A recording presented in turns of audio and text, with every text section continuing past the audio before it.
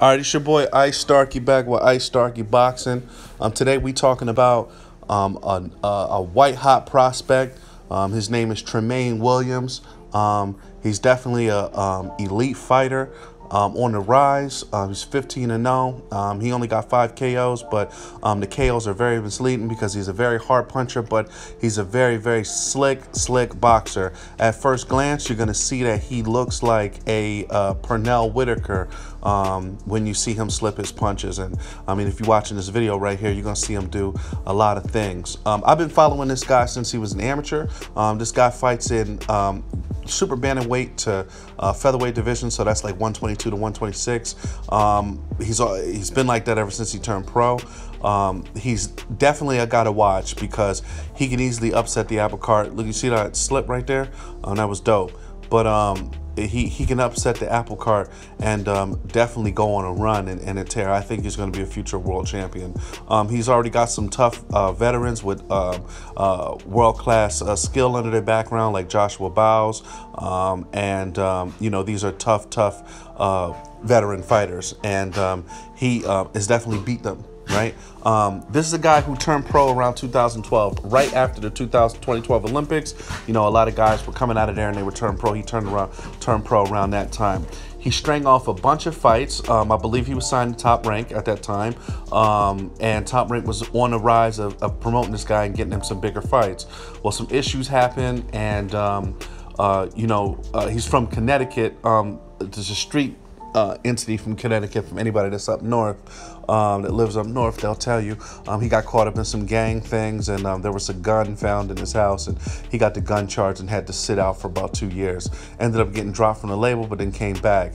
Right now, he's a Rock Nation fighter, so he fights for Throne Boxing, but it's under a Rock Nation banner, so they're going to give him some experience in that. Let him rock out in this for a while. Let's see where he can go, but the boy can definitely fight. When you watch some of his earlier fights and some of his early knockouts, you can be like, oh my God, this dude is amazing. I mean, even in this fight right here, I mean, he's taking it to the guy.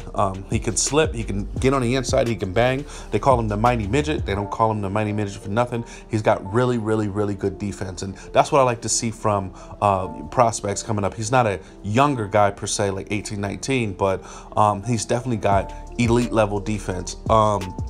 Recently, though, you know, he's called out Gary Russell Jr. He has called out Gary Russell Jr. as of recent. Say Gary Russell Jr. fights people he know he can beat.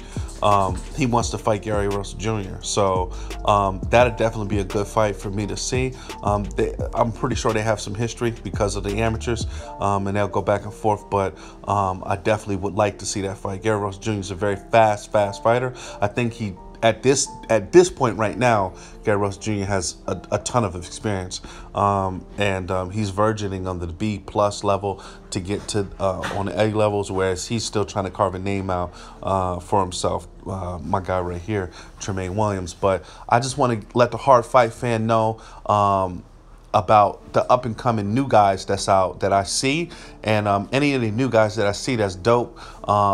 I want to put them out there and put him out there for y'all so y'all can look at him, so y'all can follow his career. But definitely follow this guy's career, Tremaine Williams. If you're sitting down on the couch, you see a PBC event, or you're on HBO sometime, you hear something named Tremaine Williams, go ahead and tune it in because it's going to be a must-see fight. You know, if y'all heard of the guy, let me know what you think in the comment section below. Let me know if you don't, from looking at what he seen right for this fight right here, if you don't think he is a top guy, let me know. You know what I mean? Like always, the links are in the description. Check me out, and you know, just leave a comment. Let me know what you think so we can start some threads on this. Peace.